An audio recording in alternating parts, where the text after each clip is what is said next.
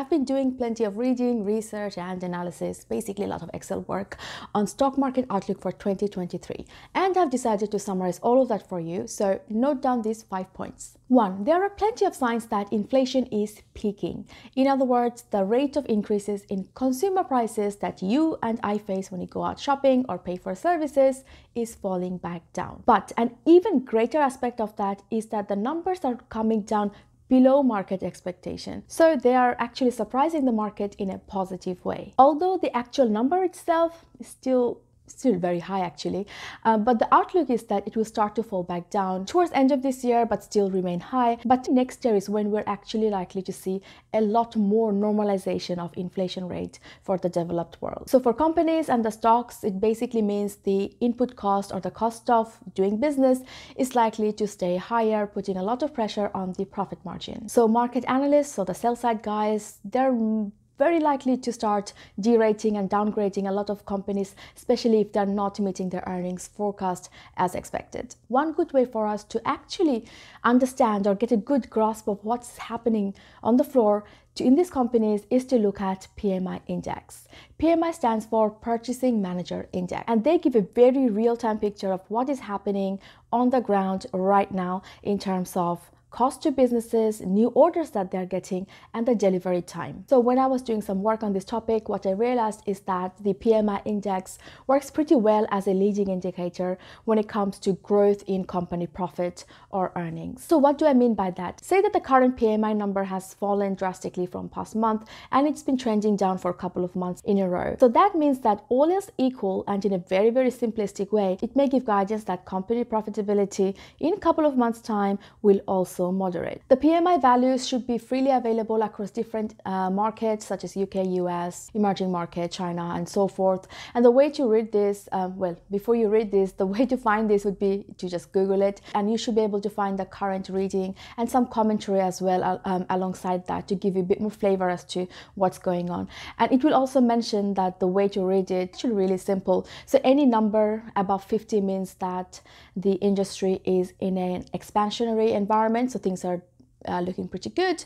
Any number below 50 means that it's in a contractionary environment, so things are not looking very good. And when it's in contraction, it means that company revenue, profitability will likely to come under pressure over the coming months. But on the flip side, the good news is that when that happens, it will again obviously offer you or investors some opportunity to buy or invest in a market of your choice. And the second point is that due to the nature of inflation, the uncertainty around it, and also the understanding that we're likely to have a global slowdown in growth or a recession, the R word, what that means is that the central banks are also under a lot of pressure. And this pressure will likely to stay on again for a little bit longer. You see, back in 2021, central banks got a lot of beating for getting it wrong. So what that means is that now they have turned frantically hawkish. They're going to do everything. They are doing everything in their power to tame inflation. And you can see that by the amount of rate hikes that they have been delivering.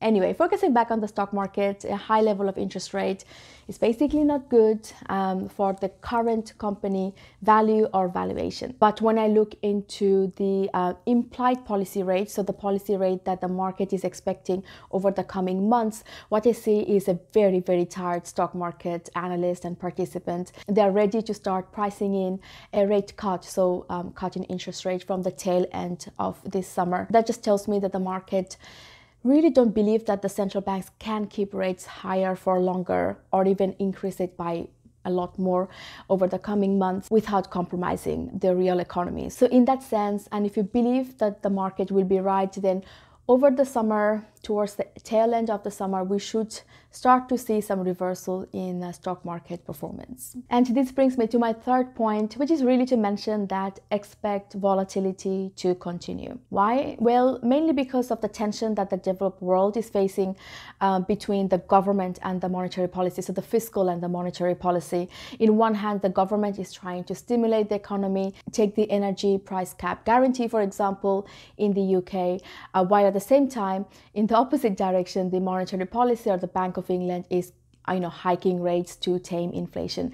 They're sort of working in opposite direction and creating a lot of friction in the real economy. And as this tension continues, the market is really observing what's going on, and they have come to a decision on what is the best outcome for the market. And what the market really wants is the rate hikes to stop going up, which is why over the past couple of months, bad economic news have actually turned into a good positive news for the stock market. The front page of FT today, as I record this video, I think speaks volume to show exactly what I mean by this. Now, given the uncertainty and volatility in the stock market, my fourth point is to focus on investing in companies or a market that generate a stable level of income or has a stable, good level of profit margin. So companies that have proven to be resilient by increasing their dividends year after year for many years, even during recessions, will be king. One such index of interest would be the Dividend Aristocrat Index. You have that both in the US and UK. It's basically an index of companies or stocks that have successfully grown their dividends year after year for many years. And my fifth and final point on equities outlook would be to start looking into Asia and emerging markets. As China finally reopens, there will likely to be a positive spillover effect to other regions or other countries. So when China was under its strict zero COVID policy, their consumers, so their people, didn't really spend, so consumption was down. And as a result, Chinese imports took a big hit, as you would expect, which is bad for China's trading partners, so other countries that actually export their product to China. But as China reopens and the demand starts to come back up again, it would be good news for those countries that generally used to export a lot of things to China. Ever since the 2018 trade war between US and China, what the data shows is that a lot of trade of China has actually happened within Asia. So China now prefers to do a lot more trading within countries around the country rather than doing with US. So one of the beneficiary of China reopening would be those Asian countries. And it's not just Asia, it's also true for some of the commodity exporting countries, which you can find in LATAM, such as Brazil, for example. With China reopening, some of this factory is gonna open and they're gonna go back to doing business as usual. And suddenly the demand for some of the commodities, such as iron ore, oil, is gonna start to come back up again, and that's going to benefit those countries that exports those commodities to China. So this is a pretty interesting area that I think is worth investigating a bit more. But overall, another point to mention on emerging market is that as the US dollar starts to depreciate or come down in value, as it has been over the couple of months, this will actually be a good thing for emerging market overall. So all in all, I think that equities will stay under pressure at least until the tail end of summer. But there are three things to look out for, which would kind of give the turning point in equities for it to start doing well in a more sustainable manner. And these 3 points are peak in rates, so stop in central bank rate hikes, more downside inflation surprises for the market, bottoming out of growth momentum, or improvements in PMI index. Do let me know if you agree or disagree with any of my stock market outlook for this year in the comment section below. But that's all for today, and until next time, do look after yourself and your money.